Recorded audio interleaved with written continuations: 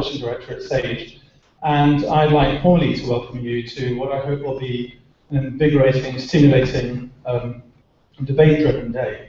Also a particularly timely day, I think, a day to catch our breath and take stock after a rather frenzied period of change. It feels like a long time since that Pinterest report first came out and what we've seen since. Many points and counterpoints have been made along the way. But I think it's a great chance for us as a humanities and social sciences community to engage with and debate the open access changes that are upon us. Quite often those debates have happened, but haven't necessarily always had the right people in the room to really engage with it from this point of view. It's also a chance for us to hear from a diverse range of voices within that community, whether it's from the early career scholar through to the senior professor, or whether it's from the strong advocates of the changes afoot, through to people who are more cautious in their approach. We also have a chance to hear from a diverse range of stakeholders, ranging from the library point of view, through to the funder point of view, publishers obviously, but the university managers and so on. Which of course is a reminder of just what a complex network in which these debates, both around the means through which we achieve a good scholarly communication system, and the ends we're trying to serve as well. It's quite easy, I think, for those ends to be lost from view when we focus on those means. And I think it's worth us just having in mind throughout the day what are the things we can all agree are needed from an effective scholarly communication system. A system that enables sustainable creation of knowledge claims which reach their relevant audiences, that humanities and social science young scholars are able to find a way to develop their authoritative voices and for their claims to have the impact it needs to have in society at large and in our understanding of ourselves. And while there's been much debated about whether there are particular characteristics which are distinctive of the humanities and social sciences, I think there are some aspects of that which will come out today which are absolutely undeniable. And the first and most obvious of those issues is the question of funding. The funding in the system for HSS is radically different from the funding in the system in STM. And that bears on this question of sustainable mechanisms that allow new scholarly mechanisms to emerge. I think that we're also aware that that funding, such as it is under attack across different parts of the globe. In the US, as I'm sure most of you know, the Coburn Amendment went through. Tom Coburn's long-held wish to circumscribe the amount of funding that goes to humanities and social science research actually passed a voice vote, severely restricting the amount of research funding that can support political science research in particular. And that's not a one-off. We know that's being picked up by Eric Cantor, the House Majority Leader, who's looking to widen that kind of restriction to social science more generally. And that bears on this question because the piece of funding that Coburn was trying to restrict was about $11 million out of a budget of over $7 billion of the National Science Foundation. So it's very important, I think, we have that in our minds. I'm glad to say that we're all part of a coalition to engage in reversing that restriction at the moment. But that's not the only issue that's distinctive about humanities and social sciences. It's also clear that there are aspects of the nature of intellectual property and the nature of knowledge claims that are made that have a bearing on whether we want openness to imply automatic reuse. And I think that debate has flourished, and we'll be hearing more about it today. There's also the question of just what are the mechanisms through which sort of credibility maintaining mechanisms are available to young scholars and the role of learned societies, all of which I think have their particular flavour and shape when we look at the humanities and social sciences context. So I'm hoping we'll be hearing a lot of those. Obviously, we're not going to be able to cover all of the issues today. Our hope is not necessarily to come up with once and for all solutions today, but actually to at least shed light on some of these issues and to maybe identify some paths forward and to have a properly engaged conversation between those who are actually well placed to do it with great knowledge. So I'm looking forward to it very much. It remains for me actually to thank the British Academy, the Academy of Social Sciences, and the LSE for the part they've had to play in today's events. But I think a special thanks are needed for David Mannering, who's a colleague of ours at Sage, who many of you will know as an incisive an astute commentator on matters OA, and a very active tweeter. And today was his brainchild. It was his particular conception, I think, that has been turned into reality today. So I would like to just acknowledge that. So with that, I think it's for me now to invite up Nigel Vincent from the British Academy, who will be making some opening remarks. Thank you.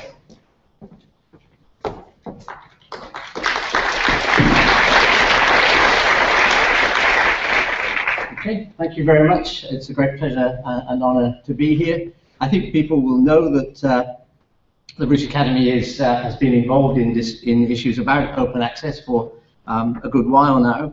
I called the talk the problem space because what I want to try and do is not so much pose answers or put forward answers as try and define the space and some of the issues, but in a way that addresses the fact that when open access is often advocated, as it is, it's advocated in kind of moral terms. It's a good thing. It's a public good that we should be able to have free access to the output of scholarly research.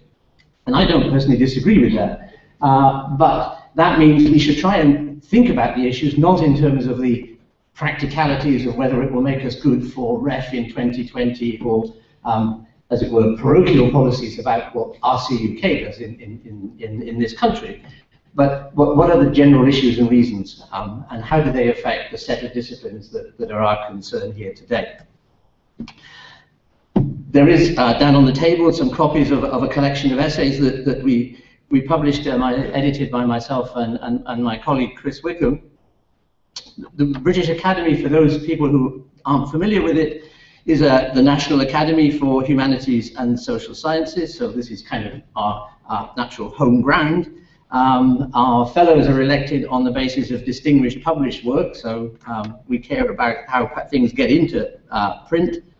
We fund postdocs and small grants, so we fund people particularly at the early end of their careers, so those points that Ziad just mentioned about younger researchers are important to us.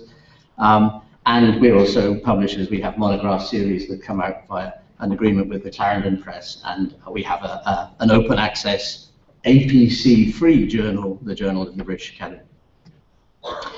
Start with some facts that are derived from a little sort of informal survey of outputs in RA 2008. Here are the publishing profiles of a bunch of humanities disciplines according to what was submitted by institutions that were judged by the peer review panels to be the best in their field, according to whether what they submitted were books, chapters, or journal articles. It isn't that I think chemistry is a humanities discipline, but I just wanted you to see what the comparison is. If you look at a classic central natural science discipline like chemistry, there is nothing but journal articles. If you look at English, 40% of what was submitted in the last RA was in the form of books. Social sciences, slightly different kind of profile, fewer books, fewer book chapters, more journal articles, but in the general class of social sciences, sociology, law, politics, still nothing like the complete predominance of articles that you would find in a natural science. Interestingly then, economics is the one, quote, social science that configures itself in publication terms pretty well like a natural science. Nice kind of minimal contrast. There's one institution in the country that made 2 submissions to the anthropology panel. The biological anthropologists published exactly like biologists. The social anthropologists published exactly like sociologists. So what that suggests is that we've actually got 3 broad classes of disciplines. Those that publish 3/3 all of their work in journals, those that publish about 2/3 of their work in journals, and those that publish 1/3 or sometimes even less in journals. And the point about these patterns is that they're not exceptional. Sometimes the conversation goes, well, HSS is exceptional with respect to publication. It's not exceptional. It fits into a multi-dimensional space. Different disciplines work in different ways. Mathematicians, for example, often turn out, a while back in Manchester, there was a debate in Senate about length of journals submission to be retained on open access library shelves, and the mathematicians were together with the humanities in wanting to be able to read the 19th century journals because that's where the result was first proved. So there are lots of different dimensions for different disciplines, and we should just try and understand the nature of that disciplinary space rather than prioritize the needs of one subset. Different disciplines have different publication profiles. Importantly, as far as I can see, these profiles are relatively constant over time and institution, and that's because they hold not just in this country but in other countries, and they define the benchmark of the way those disciplines work, and that's important for establishing and maintaining our international reputation. When we look at the international context, then the dominant trend seems to be towards green OA, so already in the international context we look different. What they don't have in many countries is research exercises like RAE and REF, which are able to force compliance with certain modes of publication. So a big driver that exists in this country, and has existed for a long time, either doesn't exist, as for example, countries like the Netherlands don't work their research evaluation in the same kind of way, or they exist, like in Italy recently, the ANVUR in Italy, but it's not directly linked to funding in the same way. And what we find with the international journals, and that's something that matters, and I'll talk a little bit about that again in a minute, is that many of those journals will remain non-compliant. I'm an Italianist, and most of the journals that I read that are in Italian are not remotely open access, and the debate hasn't even begun there. And they're also not CC BY, and I'll come back to that. So what does this mean for people who publish in international journals? And there are two subdomains here. There are the international journals that are the big leading players in the disciplines, often in social sciences, American journals, or for those of us who work in different regions and areas, and sometimes, maybe even often, publish in languages other than English, what about the languages of those journals? So what I want to do is to try and say briefly something about how open access applies to the three types of publication that were in the tables derived from the RAE. So the journal article issue, the monograph, or what in the recent document Hefke has started to call the long form of publication, and book chapters.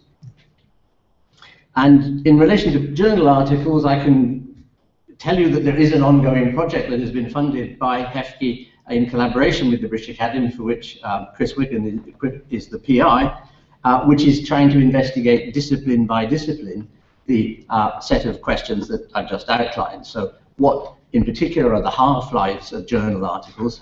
How quickly does does an article get out of use and out of citation? I wrote something not so long ago, and I cited an article from 1894, and the copy editor turned it into 1994, and I had to turn it back and say, no, it was 1894.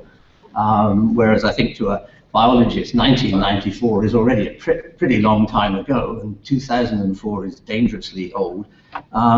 So it varies very much from journal and discipline to discipline, and Chris's project is investigating that. He's also investigating then the effect of embargo periods, because those are related to the need to be able to access journals speedily, and the involvement of non-UK journal publishing, the issue I was talking about before, about journals that are published particularly in European languages, but increasingly in East Asian and Asian languages. And the project will look in more detail at the commitment to open access overseas. Chris will be speaking. He's speaking briefly on a little video link that you can see on the Academy's website. And tomorrow there is a question and answer session on the Guardian website from 12 to 2, I think, which Chris is participating in, and will be responding to some of the questions that have arisen in relation to his project. Okay, so a few words about monographs. They tend to be single-authored, not necessarily, but they usually are. They're not captured by the usual bibliometric methods. They are I wrote this slide and then I realized it's a horrible ambiguity. I don't mean gold in the other sense of gold. They are the standard point of reference for some disciplines. And something I'll come back to in relation to the recent Wellcome policy on access for open access for books is there's a difficult boundary here between academic and trade lists. So it raises the question of the way in which the writing is done and the public that it's aimed at. Some people say that monographs are the kind of thing that used to be done by older scholars and aren't sustainable in the modern world. So it's interesting that when we did a poll of our postdoctoral fellows, who are by definition the sort of the beginning of the next generation of scholars, the general reaction was positive, and people wanted to be able to produce a monograph at the end of their project. And this is just a quotation from one of those. When we look at monographs, there are various options around. There is gold with an APC, that is to say, you could have a direct funding. The Austrian Research Council pays €14,000 as part of any project in order to ensure that a monograph at the end can be published. And that's very similar to the policy that Wellcome announced earlier this year. You can have something like green, but with an embargo period, and then the issue would be how long, because by definition, you would expect that the half-life of a monograph was much longer than the half-life of a journal article. And then you've got various kinds of mixed models. I won't go into the details here, but there are plenty of public discussions about those. There's a new hefty group on monographs that's to be chaired by Jeff Krossick, and that aims to explore and understand the scale and nature of problems for monographs and the place and purposes of monograph in the academic context, and the emerging models that accommodate open access. So I don't know whether David Sweeney, when he talks this afternoon, might say something more about that initiative. And there are people here. I see Peter Mandler over there is part of the expert reference group for that, and there may be others.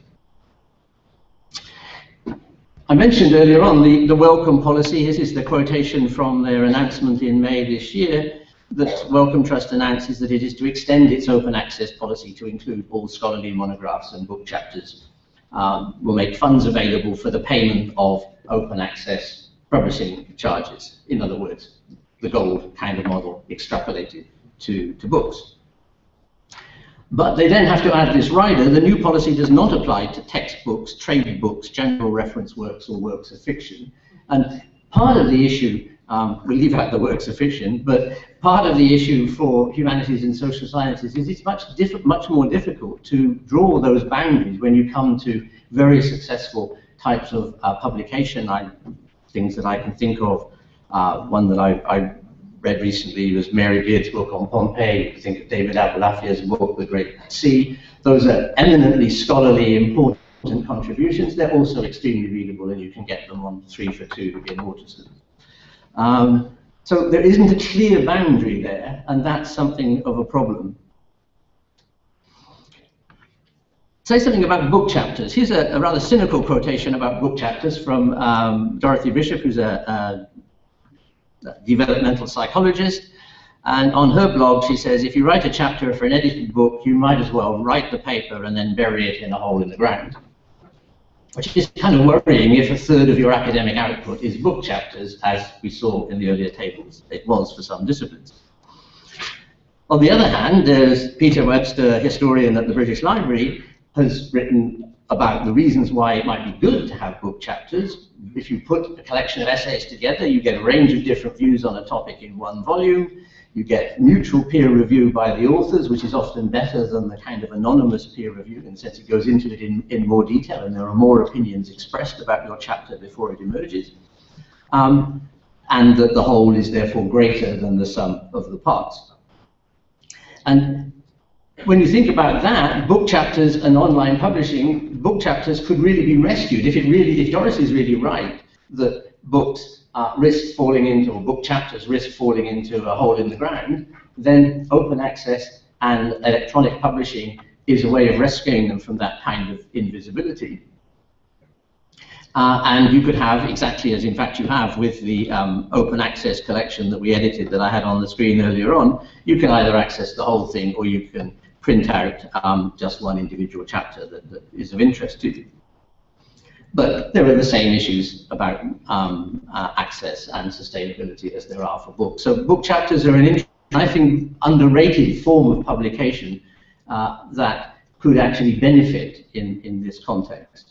And they have properties of books and properties of articles. Just then want to say something about license type and text mining, because part of the science-driven, Finch-driven gold open access issue is that there should not only be gold APCs or APC-free, but immediately available, whatever version of gold you have, but they should also have a CC BY license on them. And what that means is you can then freely reuse the material in the publication for other purposes.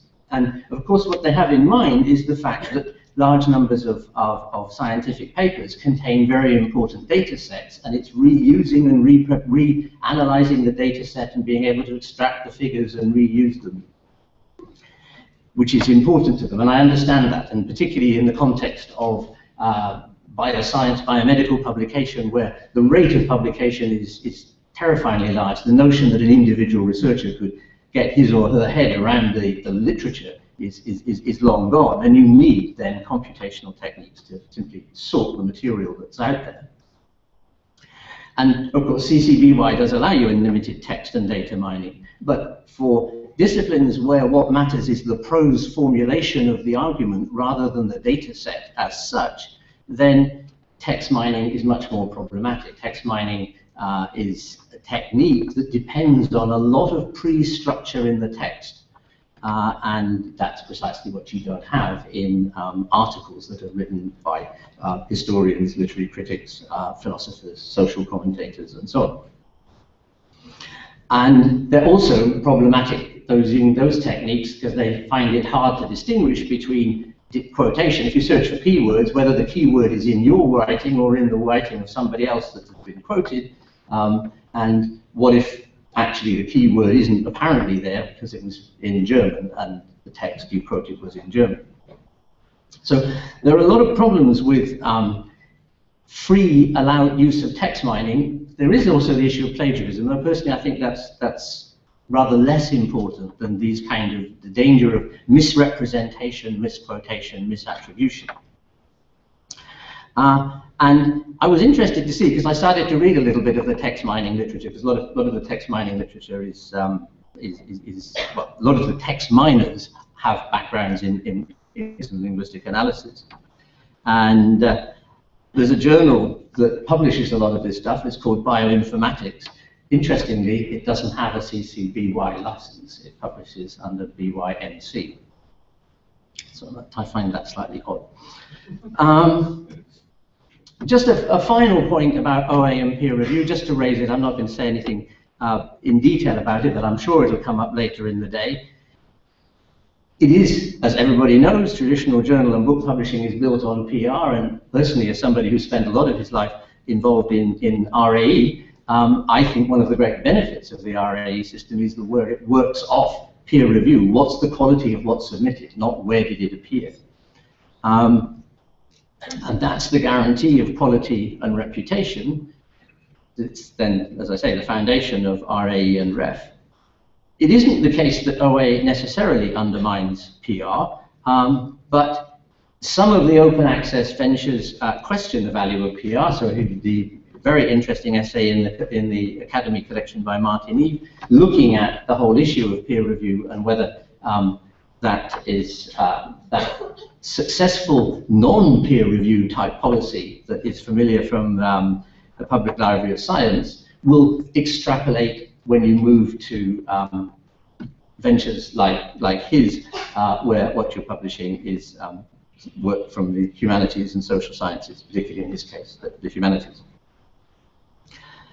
So that's my general attempt to introduce the day and give you some set of issues, raise some questions, and then a lead into the next panel. So.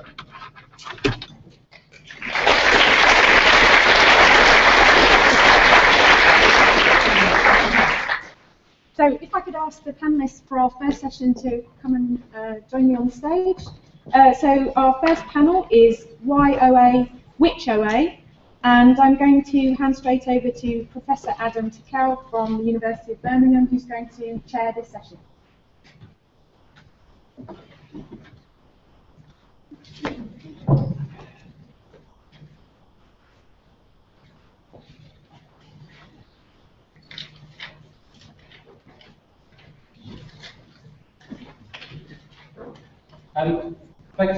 Thanks very much. And I just wanted to say a few preliminary remarks, although I'm chair, I'm going to, with David's permission, I'm going to use my position as chair just to say what my own take is, and then I'm going to introduce the speakers and everyone.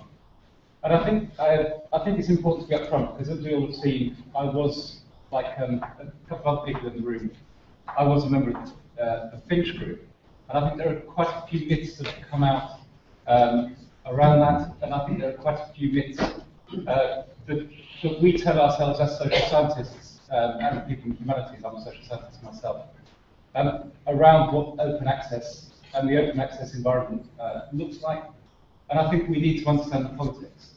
And I think for me the meta-politics is not this creation myth that we sometimes hear. In fact, I was discussing with somebody over coffee before we started, about when David Willits was writing his book and that he couldn't get access to publications. But the bigger story is around the politics around transparency. Transparency is one of the things that all political parties agree on. It's one of the things that the coalition parties agree on. And the way transparency impacts on universities is, I think, in three ways.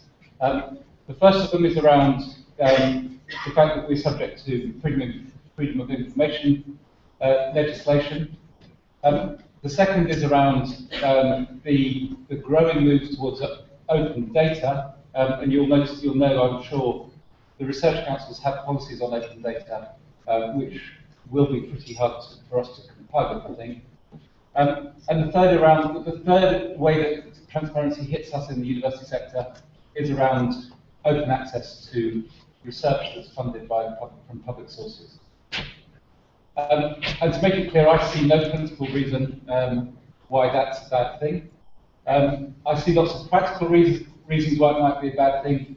And the truth is that much research, anybody who reads it from a lay audience might find it impenetrable. And that's as true for philosophy and some areas of all the humanities and social sciences as it is for nuclear physics or whatever it might be. But personally, I don't see that as a reason not to let people have a look. But there has been more pushback in the humanities and social sciences than there has been in any other area of science. I find that surprising when I think there is a real public hunger for the research that we do. And I think we can evidence that through the readership of a journal like the London Review of Books, which isn't just academics, although it feels often that it is. I think the listenership in our time is not just an academic audience, and I think the listenership for Thinking Aloud is also not just an academic audience. And often what they're doing on that programme is they're talking about papers which the audience can't go and access. And I think that's that's a very perverse thing when we ought to be celebrating the interest in the work that we do. So in fact, if you like, I don't think the barbarians are at the gate. I think the barbarians are actually wanting to read what we're trying to tell them. I think there are a couple of other things I just really wanted to say. The first of them, and David Sweeney will talk about this, I'm sure, later, is that the implications for the ref in 2020 are not as scary as they might seem at the outset. So we've done an analysis at the University of Birmingham of how compliant we would be if that policy had been in place, and that we had been compliant with it, if you like. So the percentage of our submission to the ref that's going to go in next month that was eligible for an open access submission under the green embargo or the gold paid for system, and we're nearly compliant already. That's not to say that our papers are in the repository or we paid for them, but had we been compliant, then we're nearly there already. Because the threshold is, I'm hoping, will be quite low. And all the books and chapters and non-compliant journals will actually be in the exceptional percentage. The second is that although there's a policy preference towards gold, the real outcome and the political outcome is there is no preference at all in practical sense for either research councils or for the funding council between gold or green. Which means that if we put our papers into a repository 2 years after they're published, we will be compliant with the research council policy. And the third, I think, is really important thing to say is that I know of no university which would seek to constrain where anybody publishes. And if there is any university which is seeking to constrain where anybody publishes, we need to know about that, because that's certainly the very, very strong view of the Russell Group. I know that the 1994 group takes a similar position. So I think we need to take the heat out of it and make sure that our staff don't feel we're trying to constrain them, when I don't believe there is any such intent. So that's my take. And now I'm going to turn from advocate to neutrality. And I'm going to introduce this morning's speakers. First of all, we have Jonathan Gray. Jonathan works at the Open Knowledge Foundation. The Open Knowledge Foundation is dedicated to opening up data to the widest possible number of people. And the aim is to use data more effectively. And Jonathan's led on a number of really important initiatives, such as the Data Journalism Handbook, open spending, and the public domain review. And in his spare time, he manages to be a PhD student in philosophy at Royal Holloway, University of London. Second up will be Peter Mandler. Peter is Professor of Modern Cultural History at Cambridge, and I'm sure many of you know that his research explores the political, cultural, social, and intellectual history of modern Britain, and also he's a historian of the social sciences. Most pertinently, though, Peter is President of the Royal Historical Society, and the RHS has been amongst the most vocal and, I'd say, effective opponents of a particular approach to open access in the United Kingdom. Charlotte Welder is Professor of Intellectual Property Law at the University of Exeter, and her research focuses on intellectual property and internet law. And in this capacity, she's advised a formidable group of national and international bodies. Her expertise means that she's well placed to move beyond the rhetorical and can comment on not only aspirations around open access, but some of the possibilities and the legal pitfalls around that the changes could bring. And finally, Brian Hole is the founder of Ubiquity Press at UCL. Ubiquity Press is an open access only publisher that's spun out of UCL, and it has a growing portfolio of journals and e-books. And the press has worked with UCL and is exploring relationships with other universities. Brian is also studying for a PhD in archaeology. So the plan for the day, for the morning, is that our speakers will speak for 10 minutes or so. The or so is about a second either way. And then we'll open up to questions and comments from the floor, rather than just being a discussion among 4 or 5 people at the front. So first over to Jonathan. I will do this. Hello.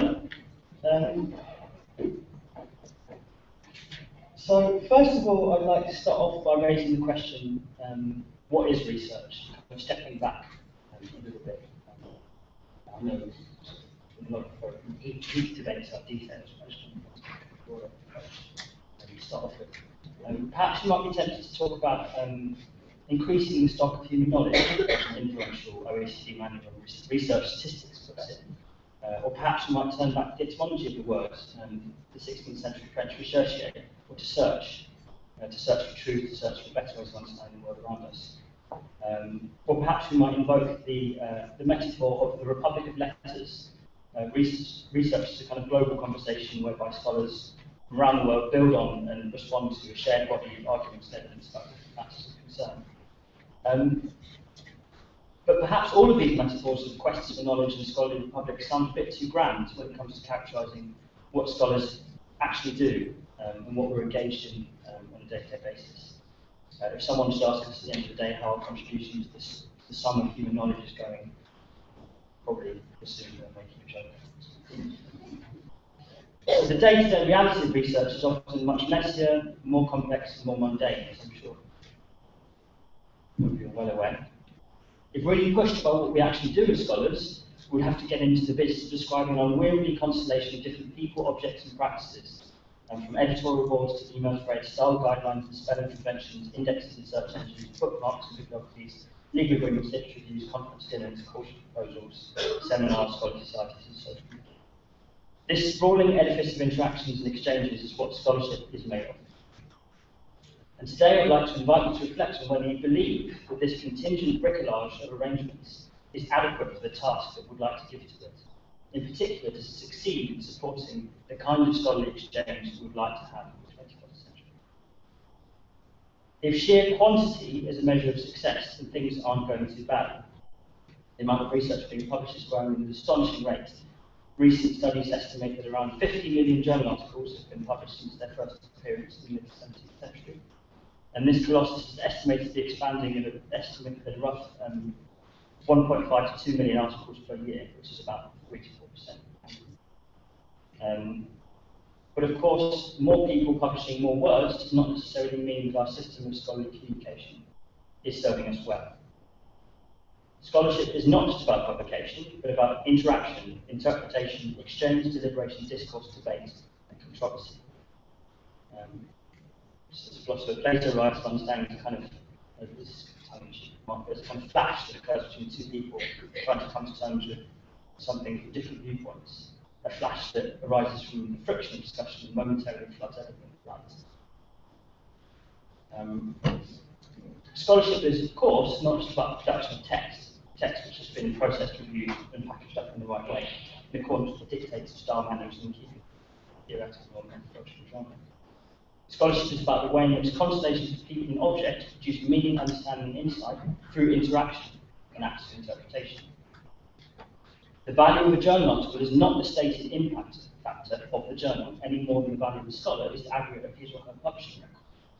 The value of a piece of scholarly text is the interaction it has with its readers, and the sparks it generates, the friction and light that it produces, whether tomorrow or in 100 years' time. I'd like to say that unfortunately, our current system of scholarly communication is often developed with other priorities in mind.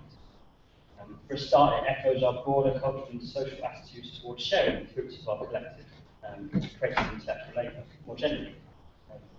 And it has a disproportionate focus on protection and compensation, on commodification and control, I'd like to say. The default is still that our creations cannot be shared without payment or explicit commission.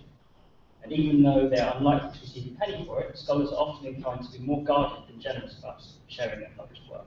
In my experience. This social and cultural hostility to sharing internally reflects the state of the law, which is profoundly imbalanced towards protecting and rewarding rights holders rather than recognising that copyright is an instrument which is supposed to serve society and to strike a balance between protecting private interests and providing the public with access to the fruits of our collective intellectual labour. Furthermore, the academic career structures in many disciplines are heavily focused around and driven by publication. I'm sure you're all aware. Not even on scholarly output per se, but on the very specific forms and genres of publication, with strong focus on certain journals and publishers. Articles and monographs have become the de facto currency of scholarship, and certain venues are worth more than others. Other forms of engagement, from collaborative projects to conferences, are often not recognised, or only recognised insofar as they result in publication. If publishing operations such as journal titles and monograph series are the stars which structure the orbits of scholarly communication, then we may forget that what gives them their gravitational force is ultimately the scholars and scholarly communities associated with them. Hence, we may conflate the trust, reputation, and authority that derives from the scrutiny, energy, and attention of a particular group of people, particularly of scholars, with the avenue through which this is manifested, namely publication. Title of a particular publication series. So entangled are the reputations of scholars and publishing operations that sometimes we might find it difficult to wrench them apart and to recall that ultimately it is publications which are dependent on scholars and not the other way around. The result of all these things is the lamentable situation in which we find ourselves in today, whereby a huge amount of the intellectual energy and attention of researchers is funneled into the creation of products for the publishing industry, which are then locked up and sold back to them, sold back to the institutions which employ them, the very same institutions which effectively subsidise the creation, editorial, and peer review of said products. In 1999, a scholar and librarian wrote a report unpacking the implications of the situation, which they described as a crisis in scholarly publishing, which they said was a vicious cycle of increasing prices and decreasing distribution, straining or breaking library budgets and leading to cancellations of journals and cuts and other acquisitions, as well as a dangerous erosion in confidence in the integrity of peer review. Ultimately, they concluded that the flow of scholarly communication is a stake, eroding the academic mission. The system of scholarship that we currently have is exclusive, protected, and restrictive on the whole.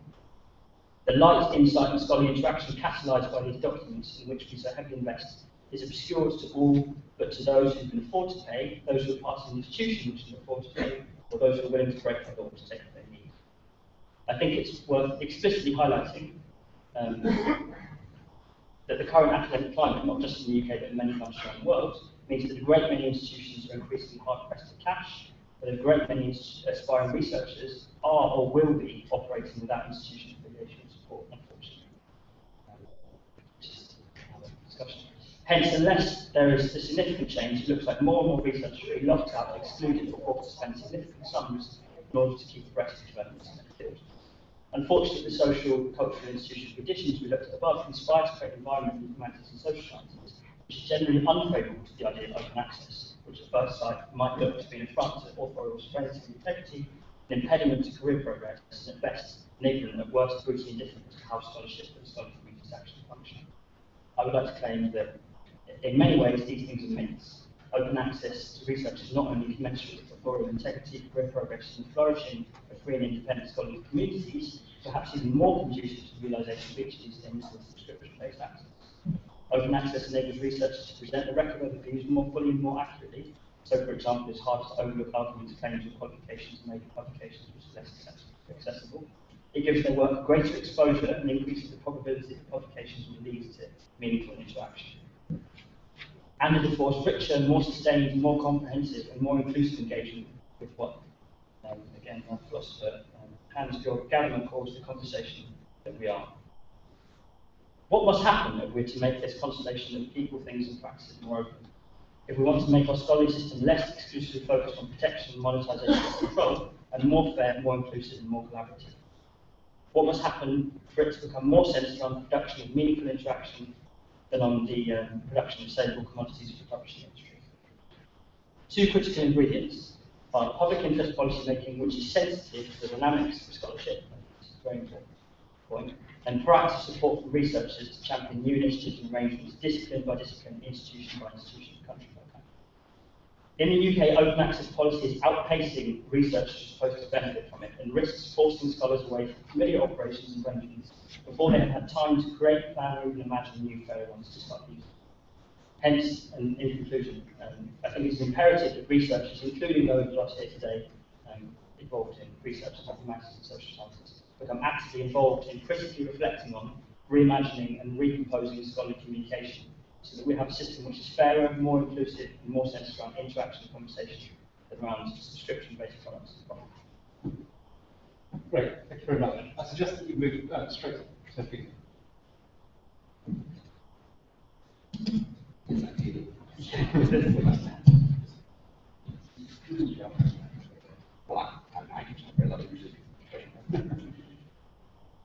Right, well, I'm very glad that Adam introduced me as someone who has been arguing against particular forms of open access, but I would have preferred even more to have been introduced as someone who advocates all forms of open access, which support and sustain academic freedom and quality.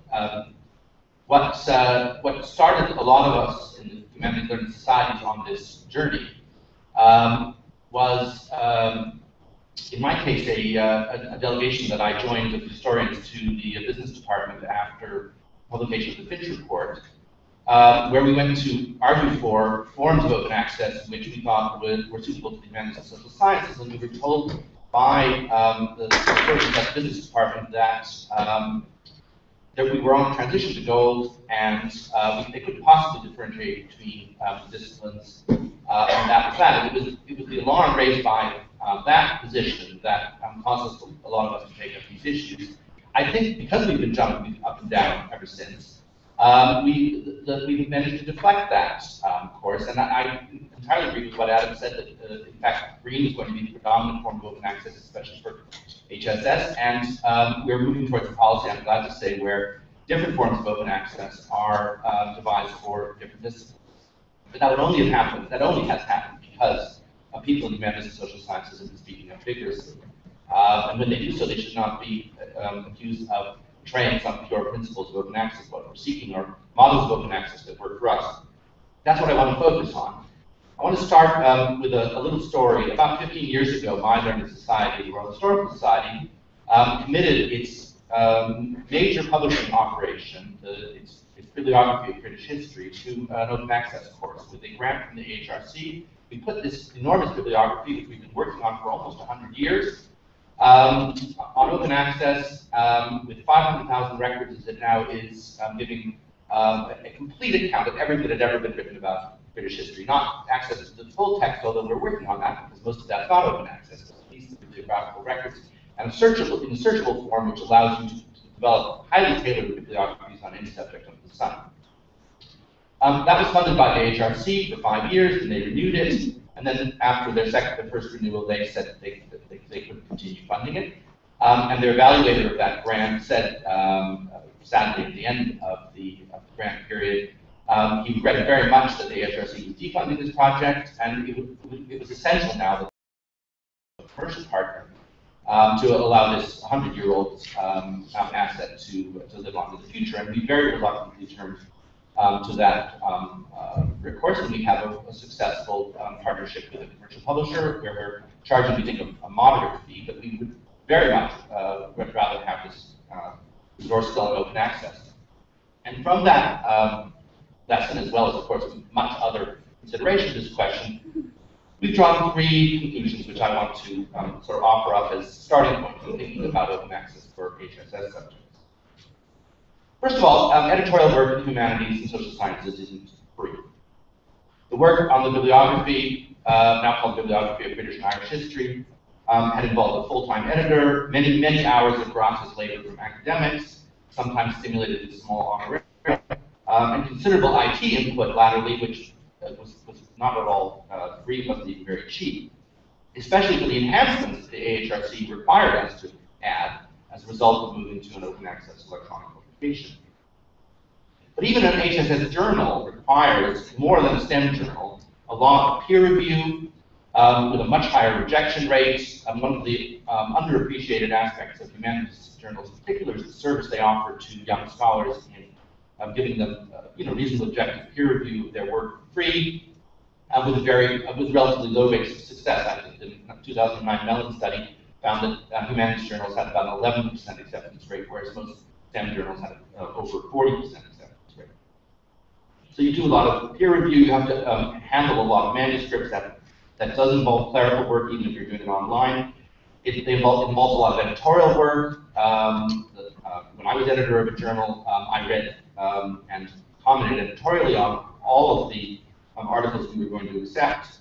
Then there's line editing, copy editing, proofreading. It's a literary product, it requires a lot of processing, and because we are open to all comers, and we get a lot of applications, submissions from people relatively early in their career, it involves more work still. And for most journals, there's also a very onerous and time-consuming business of commissioning book reviews, and therefore handling a lot of books. And again, even if this was all online, it wouldn't come for free. Now, all of this reflects the fact that HSS journals are literary products and not just reports of data. And some people don't like that. They don't like peer review. They don't like editorial work. They don't like the kind of credentializing and processing that goes on in journals. And they would like to multiply versions of works on the net, do peer review after the fact, or maybe not at all, and in general speed up the process of writing. And I can see that there are arguments in favor of that, but they're not arguments for open access per se. They're arguments for something else, a different attitude to the research process, and I think we need to separate those two. In any case, I want to stand up for the kind of work that HSS journals do. and I want to stand up for the carefully written, well-edited, thoroughly peer-reviewed, slow-burning, slowly maturing article, which doesn't have to be available in multiple versions, which the author has already rejected and actually may be embarrassed by. It doesn't have to be read within weeks or months of its completion to use it. Most journals do these things, and I think they do them well. And when they don't, the readers and their editors should complain. The one journal that I know, which didn't sign up to a statement that 30 history journals made, asking for longer embargo periods to protect their moderate incomes. The one journal I know that didn't want to do that said to me they didn't want to do it because they didn't think that their publisher provided any services that were worth paying for and worth protecting. And therefore, they didn't want to participate in an enterprise which protected publishers. And so, my answer to that was, well, does that mean the rest of us who are happy with our publishers, or at least are engaged in struggle with our publishers to get a good product out of them, that we should just give up the ghost? Should we all race to the bottom and accept this lowest common denominator? I thought not. I felt that was throwing the baby out of the bathwater. Okay, that's the first principle. It's not free, it's not even really cheap to produce and disseminate humanities research. And the second principle is, given that it's not cheap, and we have to find the money from somewhere, we cannot rely on government funding directly to sustain it. The HRC defunded our project after 10 years. I don't blame them for doing so. They could keep running these infrastructure projects. But that showed how difficult it was for government to take over from the publishers. The job the publishers had been doing reasonably well, in our case, for a century. But by the same token, the sustainable and sustained income from journal subscriptions does provide a kind of endless renewal of grant in a way that, when it works well, doesn't favor or disadvantage any particular parties. It taxes income to the point of publication, so it doesn't require that you have a grant or even any employment. A lot of the institutional discussion, a lot of discussions of the kind that Adam mentioned, which are discussions between AGIs and UK government funders, are predicated on the assumption that between them, the UK government and the AGIs can handle all of the scholarly communication in the UK. But it's not true. Half of my PhD students don't get jobs within the first few years of the graduation. They don't have an institution. They're working in schools and hospitals and sometimes in museums and archives. And they do not have immediate access to AGI funds.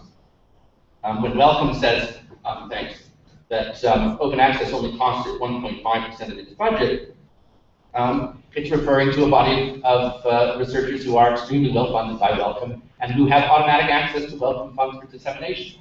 But RCUK has already decided it is not going to automatically fund dissemination for its grants, and the money that's flowing from RCUK and maybe eventually from HEFI for open access will not be equally available to everyone. And those are the concerns that we're worried about.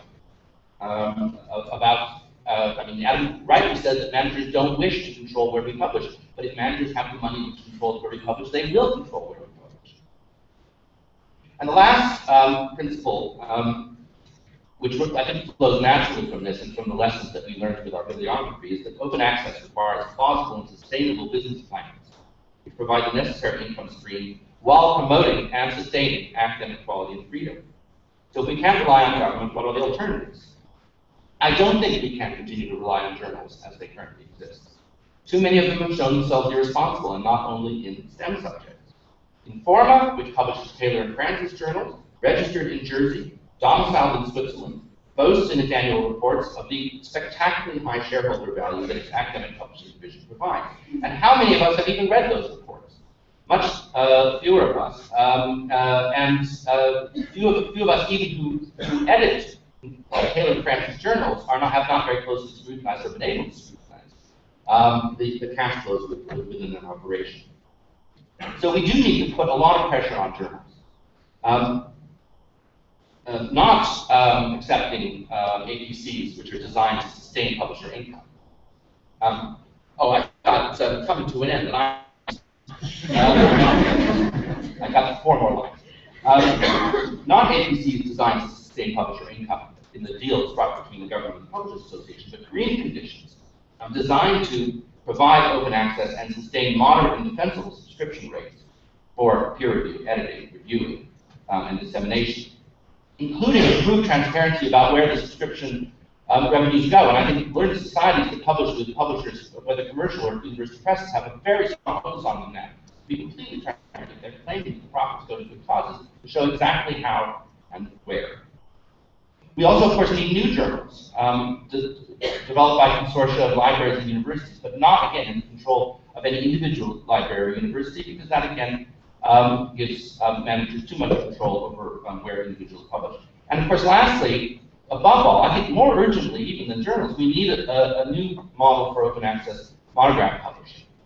I think Nigel Vincent's presentation, which was excellent in almost all respects, actually underestimated the importance of monographs in humanities. He used RAE-REF statistics which are themselves already massaged, because until the current round, you had to submit 4 outputs. And a book counted as much as an article, and so people submitted more articles than they would have ordinarily submitted, more than they will submit this time around, where we have double weighted for some monographs. So monographs are actually the most important means of scholarly dissemination in humanities. So they're the most broken, they're the most inaccessible. Those book chapters will vary because they won't be read. That has monographs as well, which are selling in 250, living in a very small number of libraries. It's absolutely desperate that we have an open access solution to monographs, but they're even more expensive, vastly more expensive than articles. And I'm delighted that HEPI is set up as monograph working. I think we should underestimate what a stiff task it has in front of it. Okay, so we'll move straight now to the Brian. Okay, I've got slides.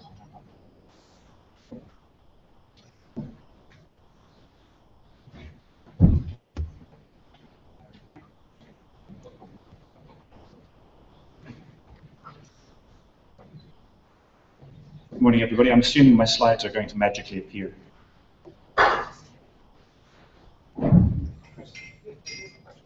You choose the... They were? Sorry. Oh, wait, no. Right. Okay, so I'll be as quick as I can. I've got a lot of slides, but I'll try and race through them. I'm going to give you the perspective of a humanities researcher. As was mentioned, I'm doing a part-time PhD at UCL in archaeology, and also run Ubiquity Press, which is we set up from the perspective of researchers, because we wanted to change publishing and have it search the interests of research far more.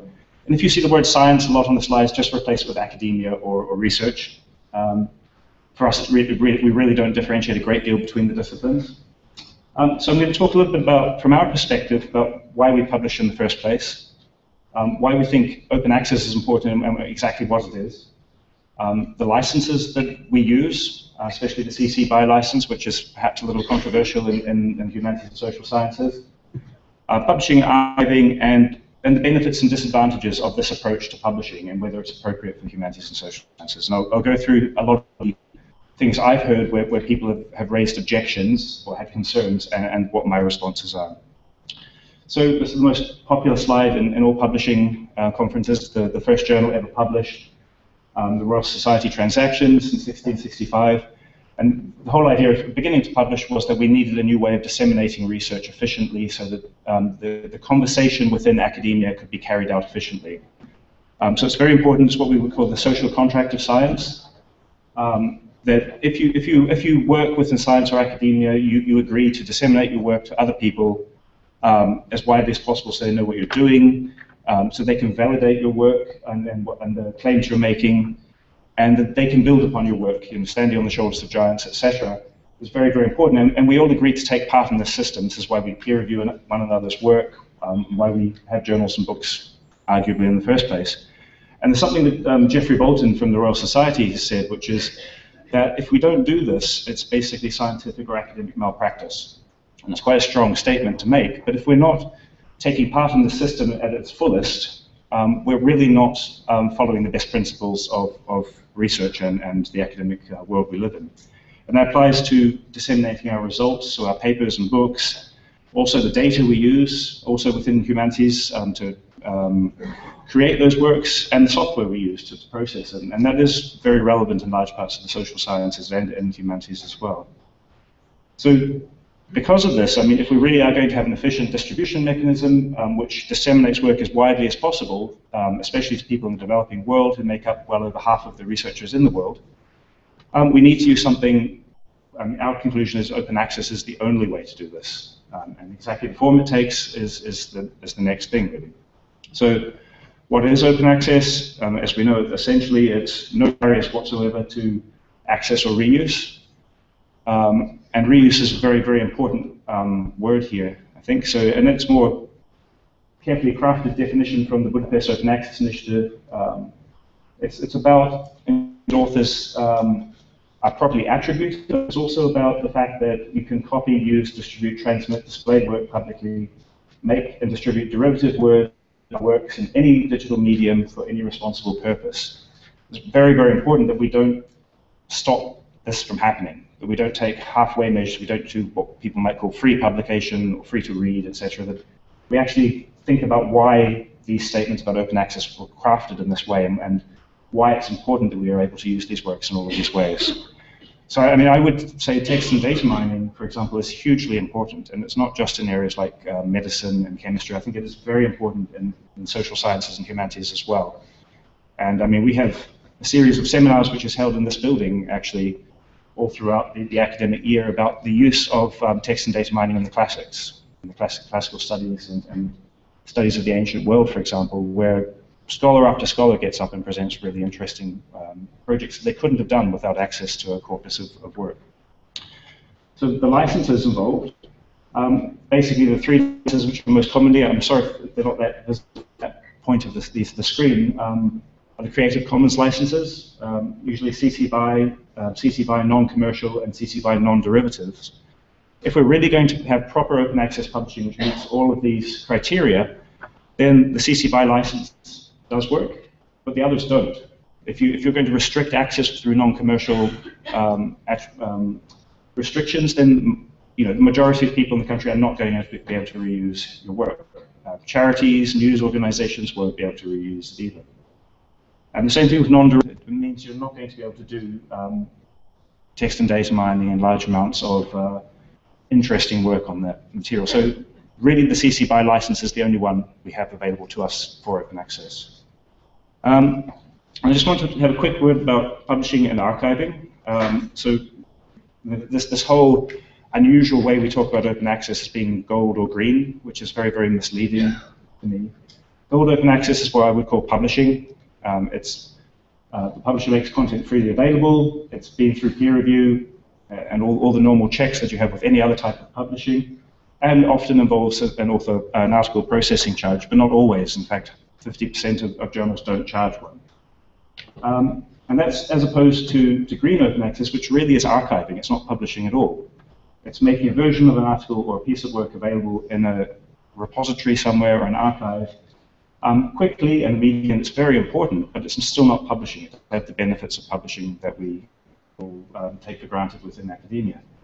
And if I'm, as a researcher, I want both of those things. I don't want one or the other. I want gold open access, and I then want everything to be automatically green archived as well.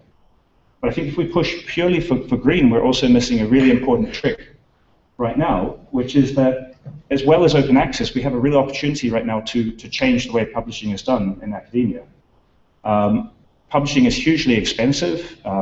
Libraries spend millions and millions on subscription deals.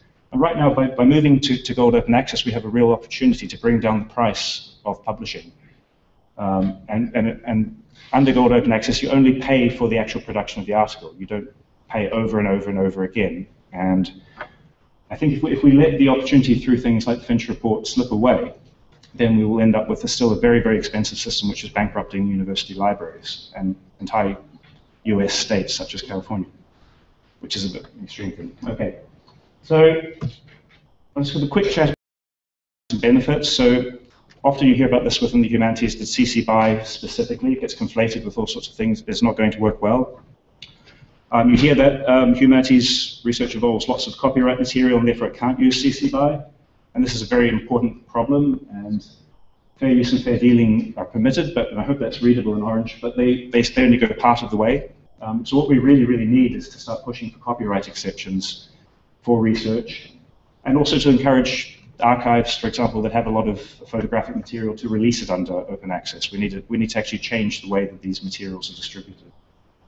But that is possibly the biggest problem for the Humanities CC BY. People say they don't want their work to be translated without oversight and quality control. And that's also, I think, something of a misunderstanding. Okay. That you have to attribute work in the manner specified by the author, and you cannot claim that author endorses the way you've used that work unless they agree to it. So you can't simply translate someone's work and imply that that's the way it was in the first place. Open access will increase the likelihood of plagiarism. Attribution is still required. The author still retains copyright. Plagiarism is still just as bad as it is with subscription or any other license. But in fact, plagiarism is much easier to detect when the material is available more widely. People talk about the fact that they might lose royalties if the book is available for free. And it's still very early days for open access books, but current indications are that royalties are stable and possibly even higher because the books are more well known. And I think in any case, if you're only selling 200 or 400 copies of an academic book, you're not really taking part in the academic conversation, you're not part of the social contract. Some people say someone will create a derivative of my work and copyright it. Derivatives are allowed. And if they're sufficiently original, they can be copyright protected. So it's a question of how original they are. But this still doesn't affect the copyright of the original work. So, and there aren't very many cases of this having happened in a way that anyone would have complained about.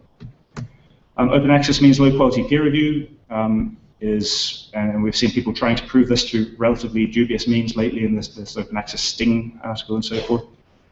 Peer review is completely independent of the distribution system or mechanism such as open access or CC BY, and we have it in the STM where peer review has been questioned because of open access. So why would it happen in the humanities? We also hear citation metrics won't work in the humanities, and I'll just say why not. Citation metrics themselves are very problematic in all fields, but just because half-lives are longer in the humanities doesn't mean that you can't simply look at these things in context and interpret them appropriately. I read a couple of papers in preparation to this where the words were used that open access is a threat to academic freedom, which I found relatively astounding, because it clearly increases freedom in many areas. Mandates don't have to restrict authors to certain journals, and publishers really need to adapt and provide open access options. This is where the problem is. And finally, open access is too expensive for the humanities. I must stop. High fees and double dipping need to be discouraged, etc. So I just wanted to say very briefly that fees don't have to be high, and you can have transparency. So we've managed to bring our costs down to £250 per article. And on our website, we're very clear about exactly where the money goes and what it's for. So it is possible to publish open access at low cost and transparently. And there are huge amounts of benefits that result as well. I think the benefits massively outweigh any of those concerns, which generally can be worked around pretty easily. Thank you. Terrific. Thanks very much. And I suggest that we go straight on to Charlotte. Okay, thank you. Right, my focus is going to be on the CC/BY license. I'm going to touch on 4 areas. I'm going to look at what the license covers. I'm going to distinguish between copyright infringement and plagiarism, which has been touched on by 2 speakers already. I'm going to speak briefly about the place and role of moral rights, and I'm going to mention enforcement. But I do want to make a preliminary point, and this is about the Finch report. In the Finch report, copyright is mentioned on 11 pages, a total of 14 times. And that's in connection with things like an exception for text mining, the advantages of digitization for out-of-copyright books, that copyright is an impediment to the digitization for works still protected, including author works, and funders and institutional policies which require deposit in compliance with copyright and licensing arrangements, among a couple of other points. My point is that the copyright framework was built around publishing. The first act of 1709 was one to regulate publishers, in part. And I was really surprised not to see more about copyright in the Finch report, given that it's the foundation on which the publishing industry is constructed. I understand that it was because copyright didn't wasn't actually part of the remit of the Fringe Group. But the fact that it wasn't has possibly resulted in what the BIS committee said on their report, in their report on open access. Widespread concern, uncertainty and confusion in relation to authorial rights and how they should govern the open access landscape. And of course, the discussion about CC-BY license is part of that. So what does the CC-BY license cover? In essence, you as the person who's written your academic article, grants a worldwide, royalty-free, non-exclusive, contextual license to your work. And that allows anybody else to reproduce the work, to adapt it, to distribute it, to publicly perform it, and to communicate it however they would like. Now, as we all know, copyright is really fuzzy at the edges. When do you infringe copyright? When is a copy an infringement of copyright? Well, it's very hard to tell because an infringement of copyright is both quantitative, but in particular it's qualitative. So you can't point to something and say that is definitively an infringement. Equally fuzzy are the edges around fair dealing. So, for example, how many lines can you quote of somebody else's work before you have to ask permission or pay for it? What does research for non-commercial purposes actually mean in the context of what is commercial? So your CC-BY license takes away all these uncertainties by virtually placing the work in the public domain to allow people to do virtually what they want with it. However, of course, in humanities and social sciences, there are problems, or there are issues that arise. One of them is with the many layers of copyright that might be encompassed in an article or a textbook or a monograph if we go on to that sort of work. So in other words, in our disciplines, we often reproduce work of others with permission, whether it be images, text, data, images, text, or other third-party material for which we need a license. So your CC-BY license is not going to cover this third-party material, which can only be used to the extent that permission is given to use it to the original author. So your user at that point might be looking at a work that's made available by open access and saying, well, which bits under the CC-BY license? Saying, well, which bits can I actually use? Not quite sure. And equally, that could cause problems for the academics because, of course, you've got your scholarly article, you've got permission to use your third-party materials for a particular purpose, and that may well not include a CC-BY license making it available under open access principles. So, in other words, you might have to carve out the bits for which you've got permission for specific purposes, and not made available for you, let's say, in an open access repository or on the internet. So a little bit of a problem, potentially, there. Lots of concern I've heard in the community about the fact that the CC-BY allows commercial reuse. And it is, I understand, a worry for a lot of participants. And I would actually like to pull this apart a little bit because I'm not quite sure I understand fully what people's concerns here are.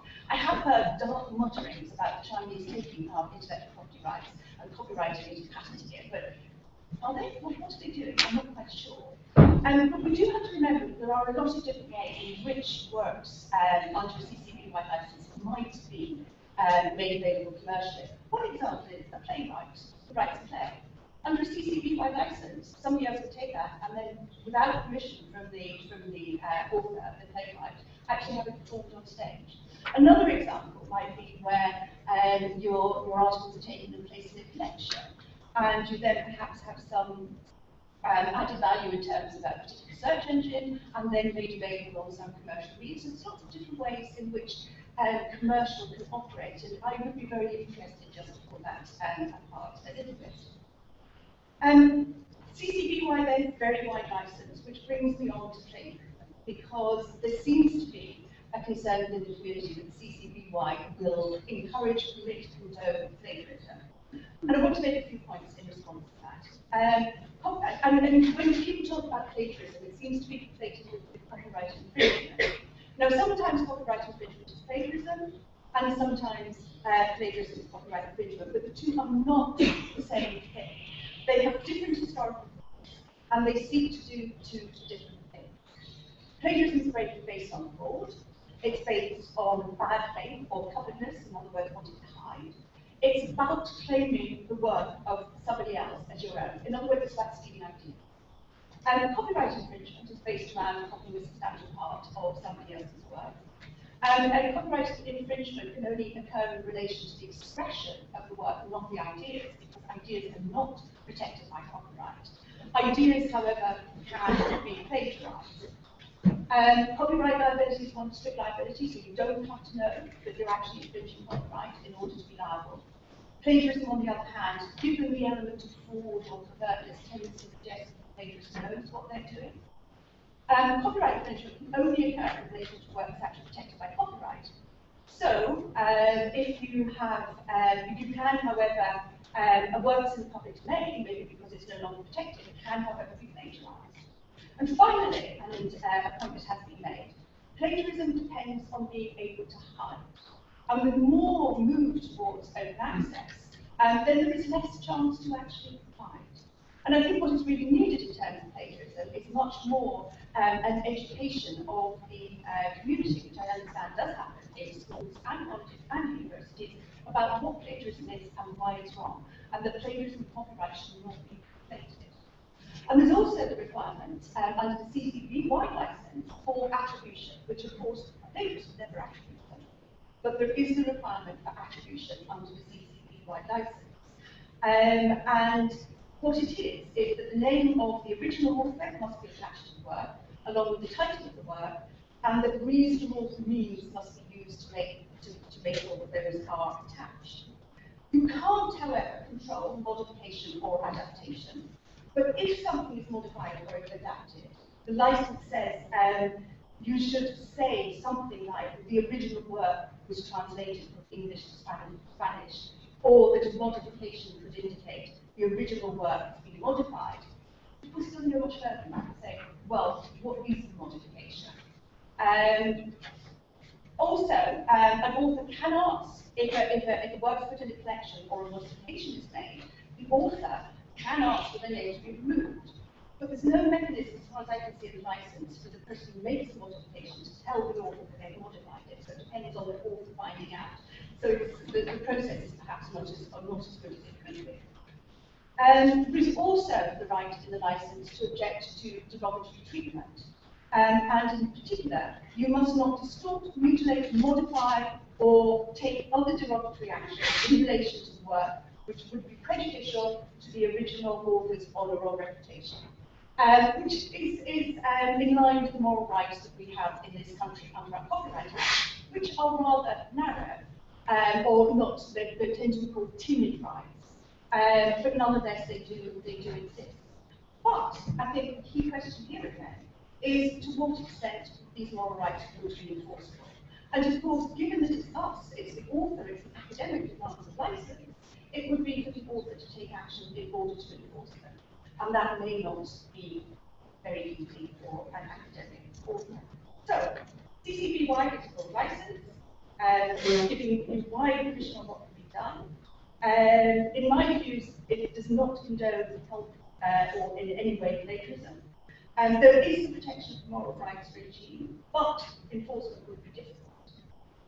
And my final question is, we talked about scholarly articles, we talked about monographs, what about all the other types of works that our colleagues in humanities and social sciences now made available? Why aren't they out there, or even being discussed in the open access space?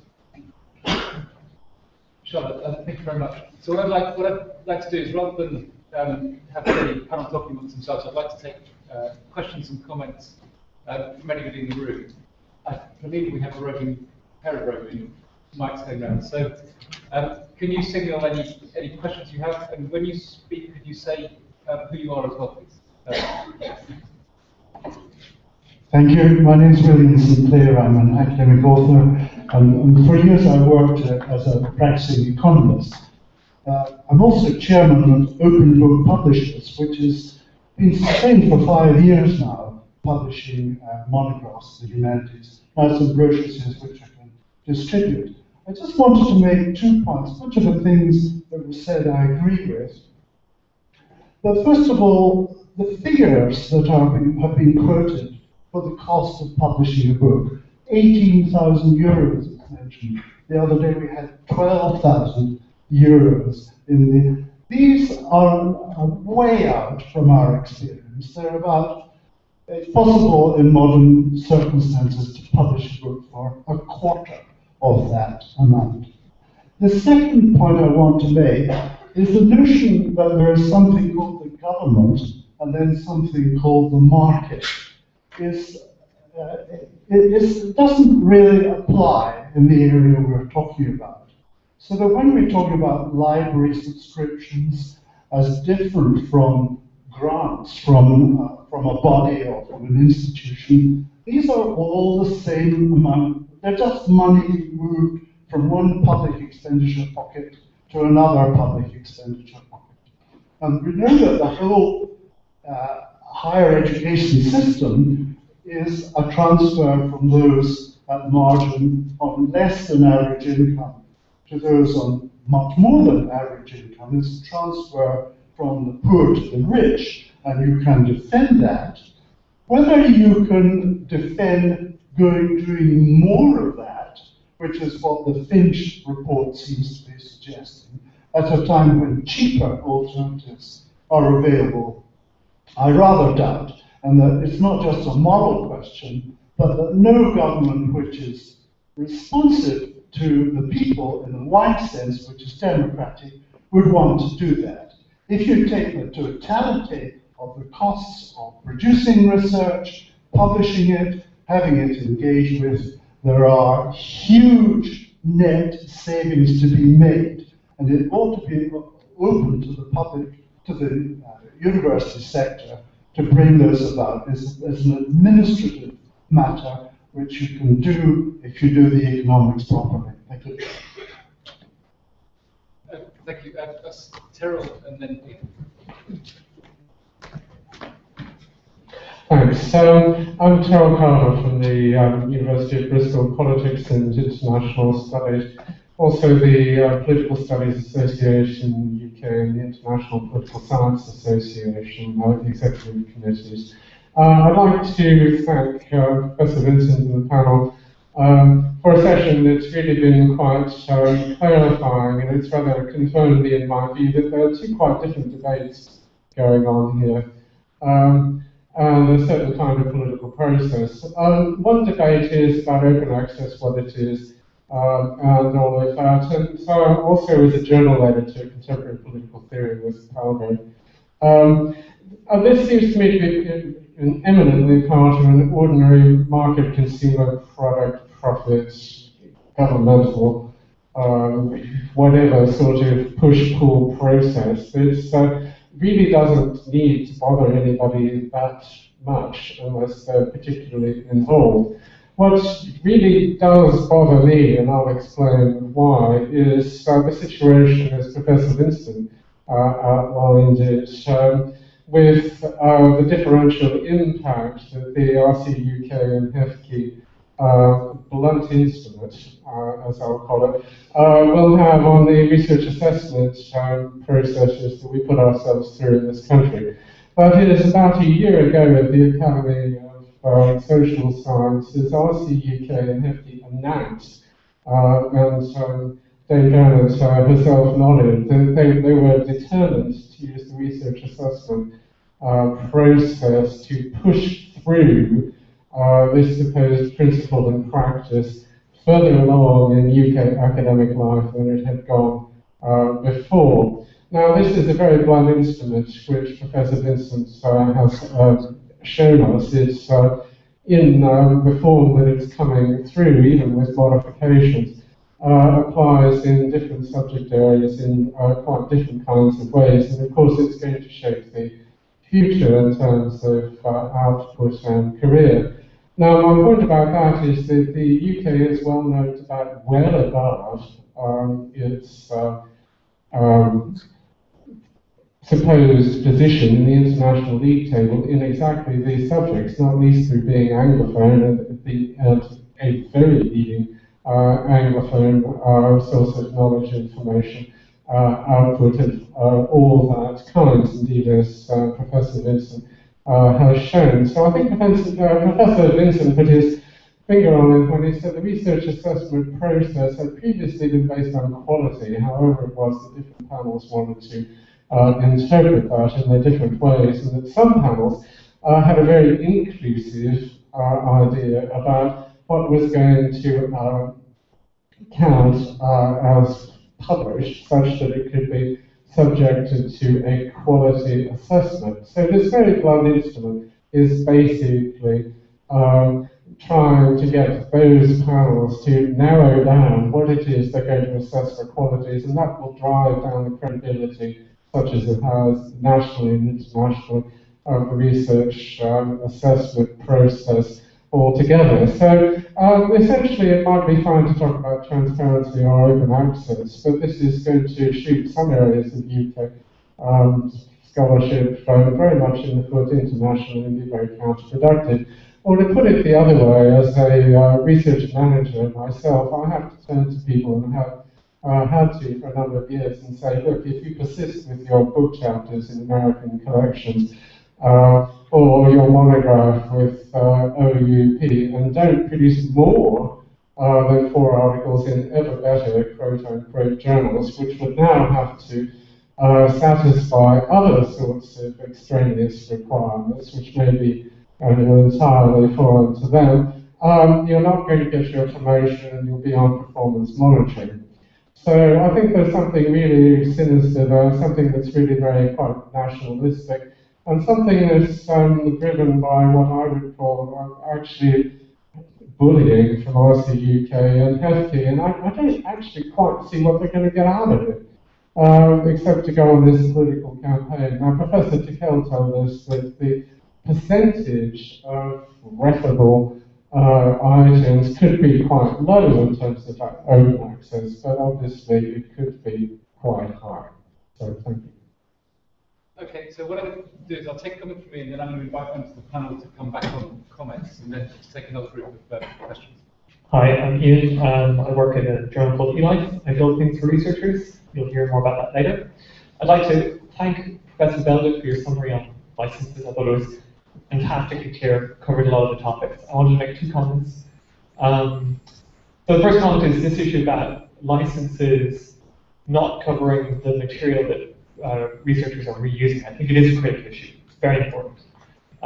It relates to a topic that a lot of us in the open science movement have been talking about, where we call it the tragedy of the commons, where you try and incentivize people to move to a more open system, but unless everybody moves at the same time, that causes a bit of friction. However, I think there's hope. I think over time, those copyrights will expire, and that problem hopefully should recede. And I think if you can find pockets of research where open access becomes embedded, those pockets can kind of crystallize and form little networks where that problem is reduced over time. But it is a really critical issue, and I thank you for raising it. Second comment I want to make is about the nature of the CC BY versus CC BY NC license. I just want to give an example of how CC BY NC can lead to unintended consequences. There's an example recently of somebody who published an article CC BY NC with their publisher, it was published open access. They wanted to reuse that content in their lecture notes. The publisher charged them $125 to do so because that was considered to be commercial reuse. And so those kinds of incentives and distorted outcomes fall down on both sides of the fence in that debate. And I think it's important to realize that. So those are the 2 comments I wanted to make. Thank you. Okay, thanks. Let's come back to you. When David Mannering asked me to speak on this panel, I said I wouldn't talk about CC BY because I felt that it was too dull and too technical, and actually everyone was speaking at cross purposes, but I feel I have to intervene now because it's not a simple matter. I mean, Charlie gave an extremely lucid account, but it was slightly tilted towards one interpretation, and believe me, I've talked to lots and lots of lawyers about CC BY, about what it does and doesn't do. And actually, there are lots of different interpretations, including within CC itself. And in fact, when we started out this debate about applicability of open access to humanities, CC initially took a kind of rather absolutist stance based on its experience with the sciences. And it said, oh, well, CC BY is the only license. It's the definition that was put up on the screen of open access by Brian, and so we were sticking by that. But over time, actually, CC has said to me, every one of the senior lawyers at CC has said to me, we haven't had much experience in humanities and social science. We see that actually CC BY has different effects in humanities and social science than it has in science, and we actually think you're quite right. You probably do need a new kind of license. And I'll just give you 2 reasons why. One is that it's not the case that CC BY is the only license that will allow text mining. The kind of text mining that takes place in the humanities can be done under almost any CC license.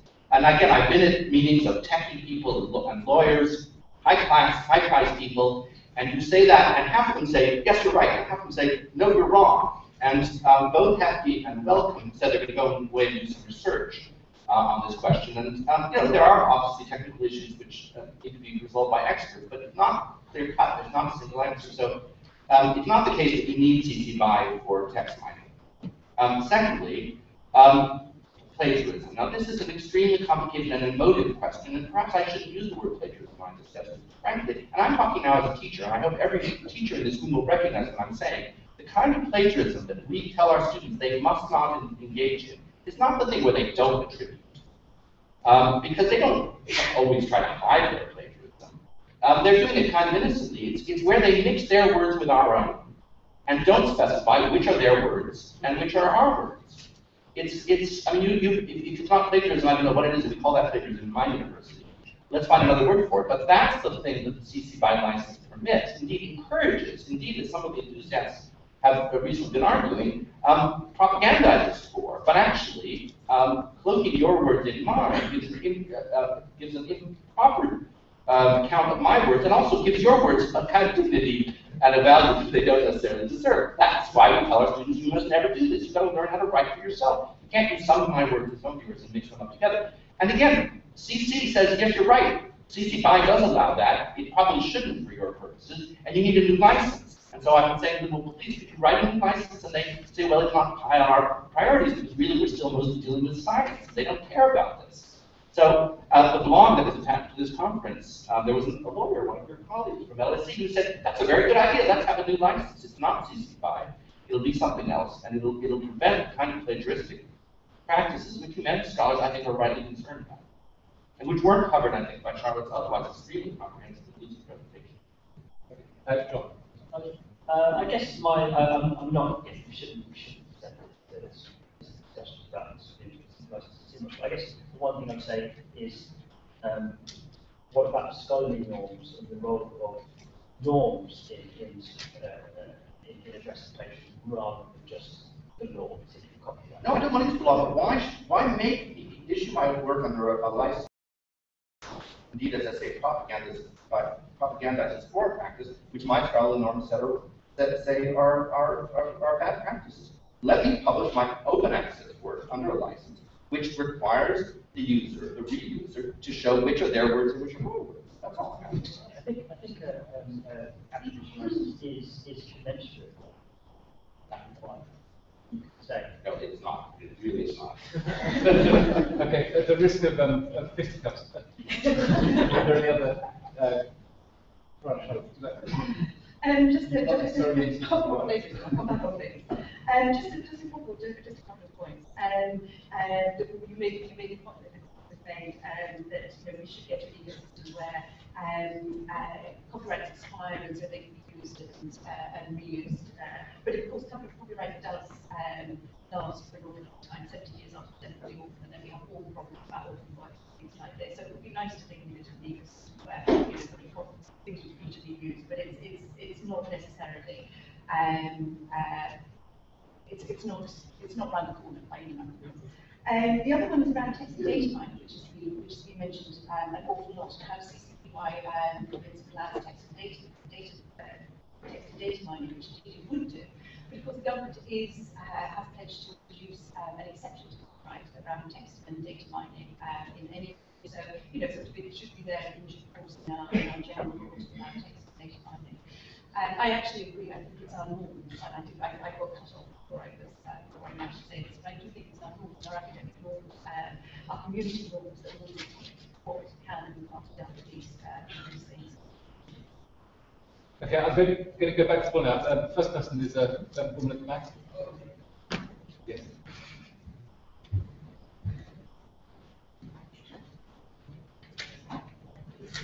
Well, I'm going to continue the discussion on this point. I'm the lawyer from LSE that you mentioned. But you're citing me wrongly, actually. I wasn't saying, you're quite right, there is a problem, a particular problem in humanities and social sciences with taking work and modifying it, making the argument subtly different the second time around, in the second user's hands. And what I was saying in the piece that's in the e-collection was that we perhaps need a license that requires the licensee to say how they have modified. That's exactly what I said. I agree. Yeah, okay. But that isn't an injunction on the licensee not to plagiarize in your sense, in your specific sense. For that, we need these scholarly norms that Charlotte and Jonathan were talking about, and we can't, I think, be trying to enforce those scholarly norms through a license. Agreed. We need a license that requires people to show how they have modified work, but we don't need a license that requires them not to plagiarize in any of the senses that you're talking about. And I want to make a point here that may be controversial, but it comes back to what Jonathan was saying earlier as well, about the nature of the scholarly conversation. And Brian mentioned it too, you know, the idea of the Republic of Scholars as inclusive, as being as inclusive as possible. But the point of including as many people as possible, and the point of having as many conversations as possible, is to advance collective public knowledge. It's not to be able, for one person to be able to put their hand up and say, I produced that genius idea. This is a communal endeavor. And I'm not too worried about, you know, whether any individual can put their name on a good idea and say that belongs to me. As long as the ideas are developing, I think we need to lose our preciousness as humanities and social science scholars a little about who exactly said what, right? And I know this cuts against the grain of what we've been acculturated into as academics, you know, intense egoism and intense individualism. But we've got to remember that that is part of our conditioning as career academics who have a lot to gain from having every single thing we've ever achieved cited and attributed to us. I think we need to let go of that a little bit. And to that extent, we can learn a lot from remix culture. We can, you know, worry about some of it dumbing down to propensities, but still I think we can learn a lot from it as well. Yeah, so John wants to make one comment, and then I'm going to turn to Nigel. Maybe you're not talking about licenses, I don't know. Yeah, I don't want to let's discuss licenses. I guess one thing I'd say is take the case of material which is out of copyright, historical material which is in the public domain. I guess my question would be, given that there's a reasonable expectation that both amongst scholars and amongst students, that material is not plagiarised, it's not treated correctly, it's attributed correctly. And normally when you're writing about an academic journal, you wouldn't mix your own words with the person who's written that thing, which is no longer under legal, it's no longer protected by copyright. There's an expectation you use it correctly and show which ones are your words and which words are their words. My question is, do we really need to invoke the law to make sure that sort of the use of material which is out of copyright is used in a way which is fair? I think partly you know, it's the business of scholarship to check whether those attributions and those interpretations are correct. And it's not just a legal issue that requires you to reach your final point of law. There's also, and that's partly what scholarship is checking, you know, how have you described that thing correctly? Have you made an advocacy from your interpretation of that text? So I'd say it is a bit more complicated. There are things beyond the law which are required. Okay, thanks. Mike is coming. One was just a point about what was said down here, because I really wasn't trying to criticise REF or RAE. All I wanted to say was that I think the principle that they work on is peer review. The data I had at the beginning is simply using the public domain RAE 2000 data as the sources of information. So it wasn't a discussion about how ref panels work or anything like that. And in fact, it's interesting to note that when you look at the details for the ref panels, not even ref main panel A uses impact factors. The A and B use citation indices, C is cautious about citation indices, and D won't use either citation indices or impact factors. So the role of the bibliometrics is very different there. But I don't really want to talk about licenses, but I do want to talk a bit more about text and data mining. I think it's very important that we get much more precise in this conversation. So text mining is very different from data mining, because the data sets tend to come in pre-structured things that you can compare pretty directly. And by and large, that's what the natural scientists want. I was at a panel in Leeds a few months ago, and Alma Swan said publicly, well, of course, publishing papers is the wrong thing, because the structure of the writing the paper isn't what we want. We want access to the data in some other kind of way. And you could almost see the philosophers falling off the chair at the idea that they didn't publish words. And it's the moment you get into text mining where what matters isn't keyword searching, because text mining that searches for individual words is relatively easy and straightforward. Text mining that actually unpacks the syntax of complex sentences is a very different kind of beast. The other point I make in relation to Brian is a lot of those things that you're talking about in digital humanities, what people are searching are corpuses of historical texts, archives, classical literature. They're not searching corpuses of the secondary literature. So if I, which I do, occasionally search Latin texts and quote Cicero, I'm quoting Cicero because he used the subjunctive in Lactors and I, because I'm sad, I think that's really fantastic. But I'm not challenging what Cicero said about old age or whatever. And I think we need, in talking about digital humanities, which is an important development, to distinguish between digital searches of corpora materials from text mining as understood in the biomedical world, which is digital searches of the secondary literature. Yes.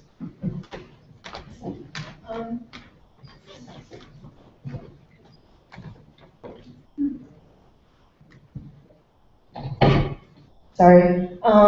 Casey Brianza, I'm a lecturer in publishing and digital media at City University London. And I was really intrigued by the invocation that I've heard, I don't know how many times now, at least 4 or 5, related to scholarly norms, and how scholarly norms are somehow going to govern how scholarly research is used under an open access regime of some sort. But isn't the point of an open access regime to open it up to the world, who may or may not share our norms?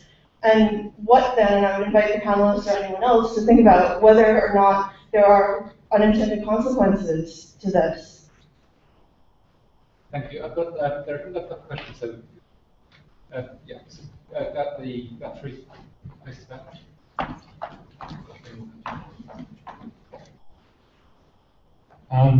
My name is Tom Rivers. I'm a copyright person. I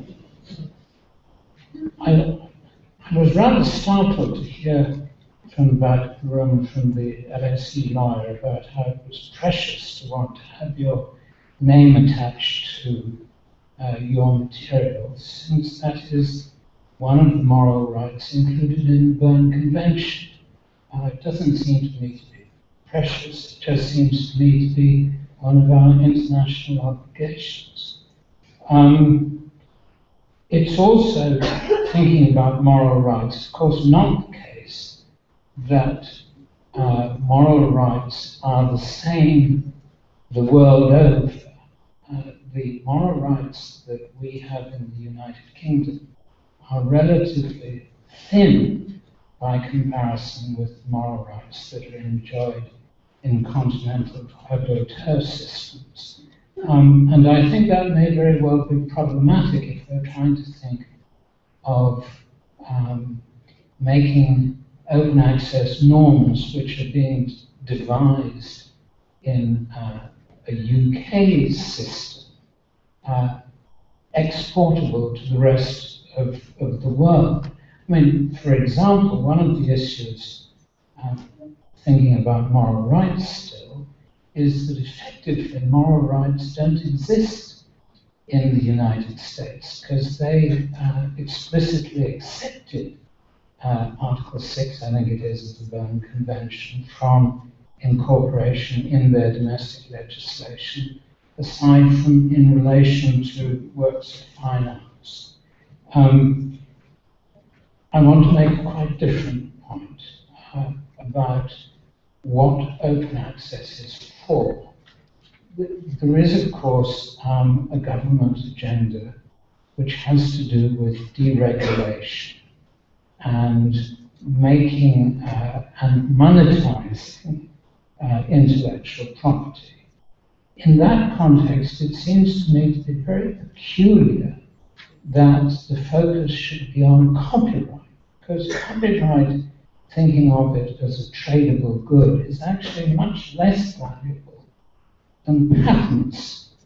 I would be very interested to hear from the panelists or from anyone else in the hall why it is that copyright should be the subject of open access and patents should be ignored. Is it just because patents have a much stronger lobby? Is it because they are much more valuable? Perhaps someone could tell us. But not immediately. I'm going to go to the back, white jacket. Hello, my name is Chris Flake. I'm the Baldwin Business Librarian at the University of Oxford. I have heard once before at an open day session an idea similarly expressed to the one that was just there about people not being too precious in claiming ownership of certain ideas which ought to be able to flow freely and be merged and added to and evolve within a community as sort of like a flux of information that can be shed on. I think it would be a very sad world if consumers of information lost the ability to be able to connect ideas with individual people, to understand with whom they are having a conversation with, even if they don't know the person directly. I think it's important to be able to appreciate the words that people use, whereby they express the ideas in the manner they choose to express them. I think it's important to be able to, if you wish, delve into the way people evolve their ideas over time. So I think the ownership of ideas by individuals who express them is something we should be very careful not to throw away. Thank you. Are there any more questions from the floor? We've got about 10 minutes left before we stop lunch. So I'm going to go to the panel, but if there are any other questions or comments that you would like to make. Okay. John, shall I start with you? I'll go. I'm happy to relate. Well, I want. Sorry, actually, it helps with the mic.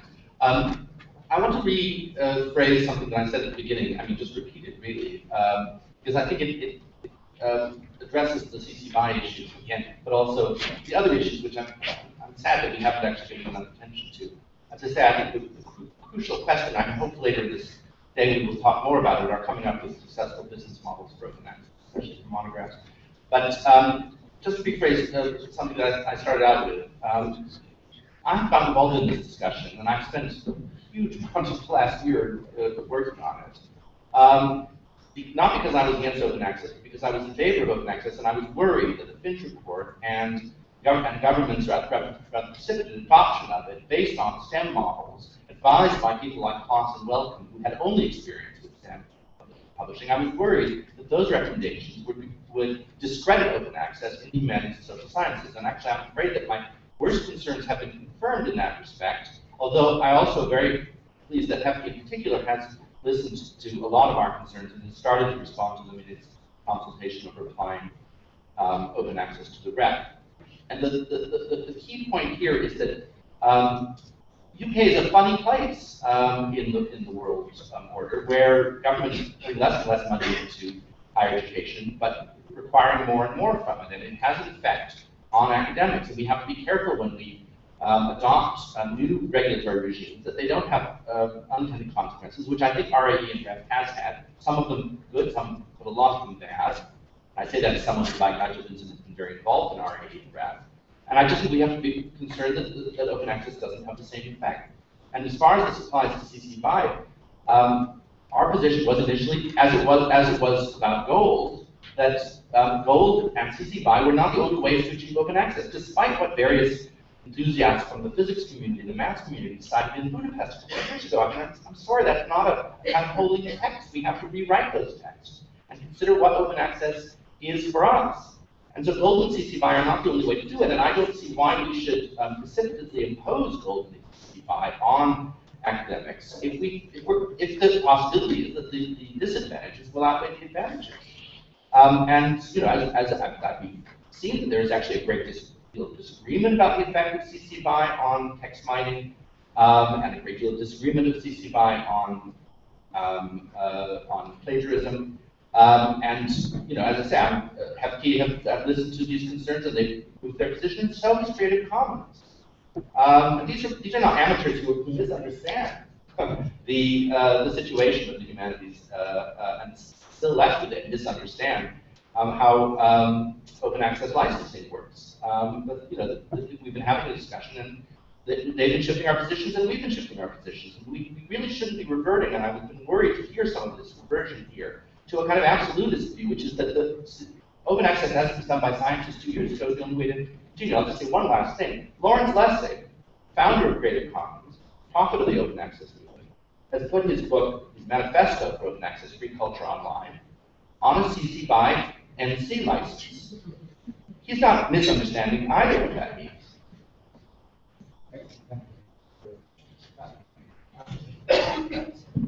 I thought I would respond to the question about the unintended consequences of opening up content to people in the world who don't follow scholarly norms. So in the UK, I guess that includes the commercial sector, people who, technically speaking, are paying the taxes to fund the universities, to fund the research to be done in the first place. So I think one unintended consequence there is actually economic growth.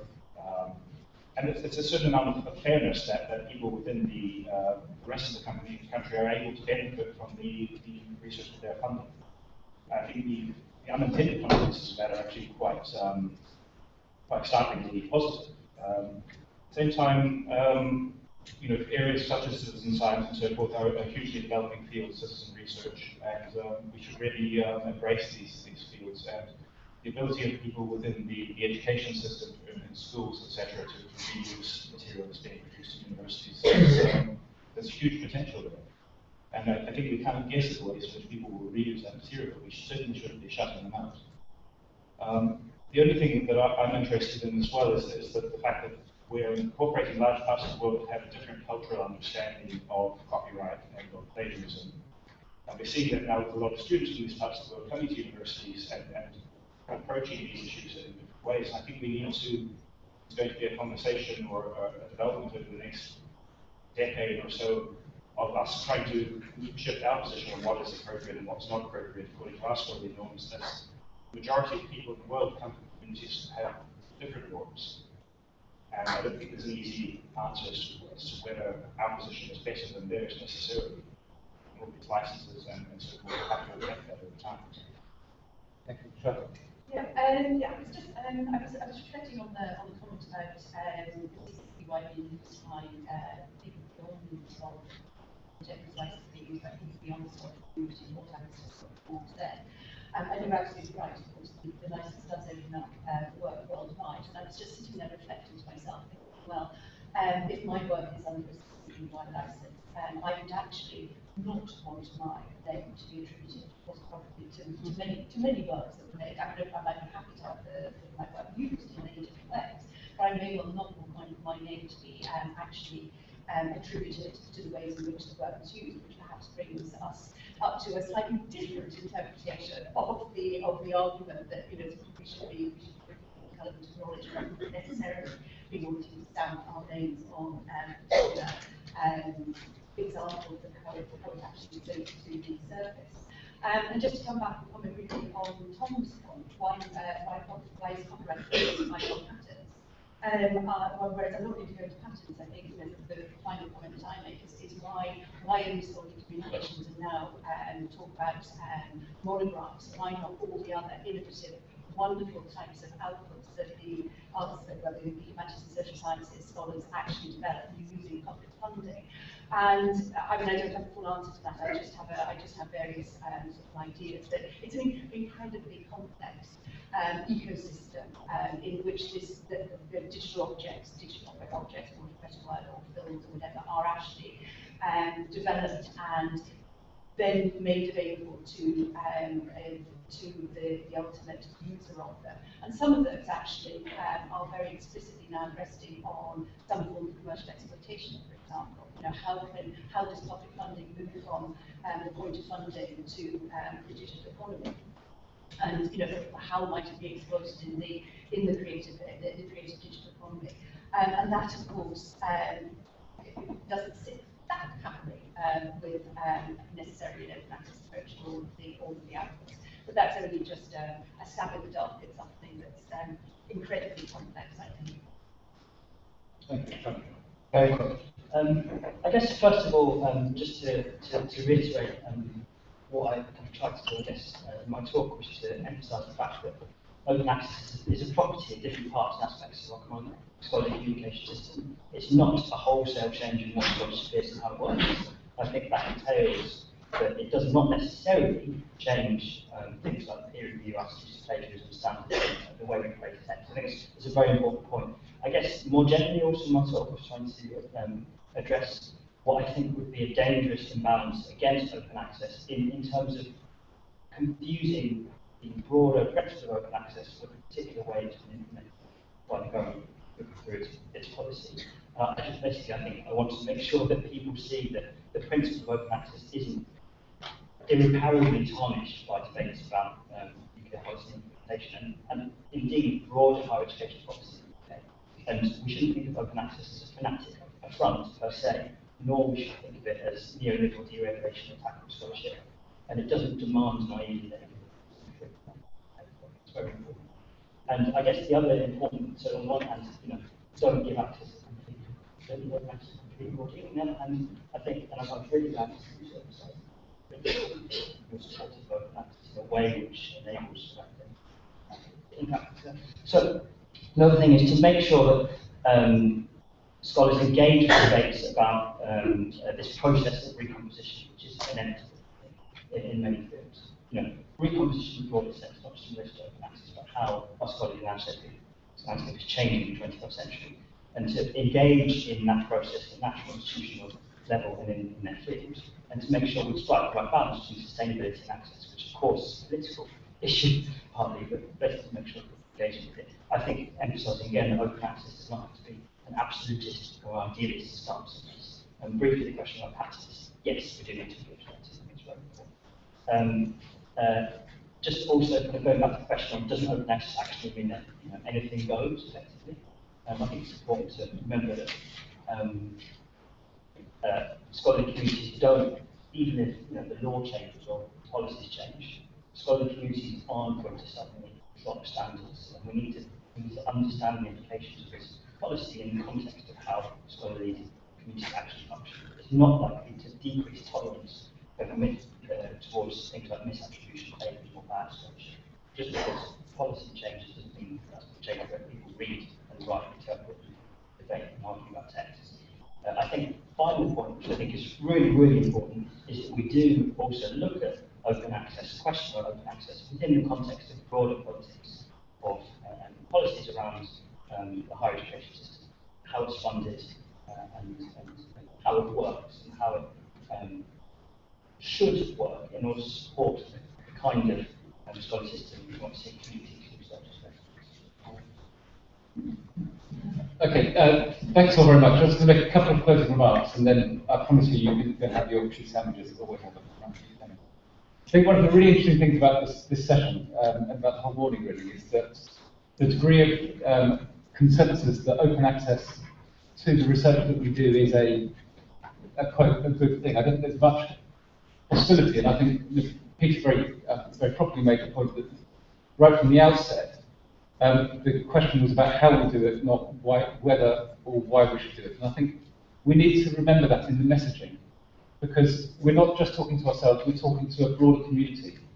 And sometimes when we say things, then it is heard in biz that we are opposed to open access. So I think we need to be very clear, as I think Nigel and Peter were both very clear, that it isn't hostility to opening the research that we do to the broader public.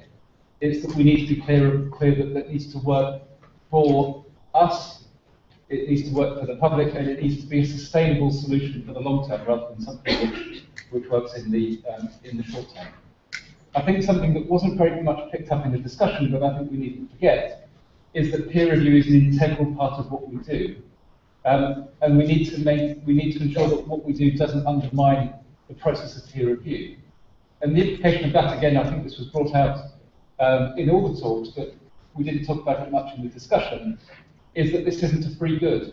And that much of the discussion that we're having is actually not about the principle, it's about how we pay for scholarly communication and how we best manage that balance of interests. And I think underlying all of this is actually there is a divergence, and the divergence is what the outcome should be.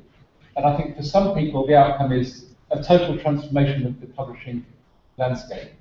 And for others the outcome is the simple headline issue about open access. And I think maybe this afternoon it would be interesting to pick those sorts of underlying theological questions up more in the discussion. Before I ask you to thank our speakers, I just want to come back to Terrell.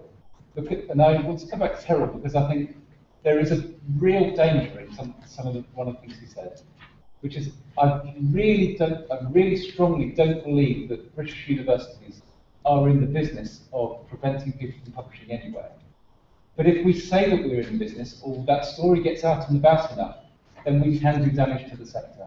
And we can do damage particularly to early career academics' perceptions of what we're doing. And I think, I really strongly believe that we need to be very responsible about how we message what I think is an outstanding achievement, that we can get our research more accessible to, not just to other academics around the world, but to the public who are, as I said earlier, who are hungry to read us. I promise you lunch is upon us, but before we get there, could I ask you to thank my four panelists?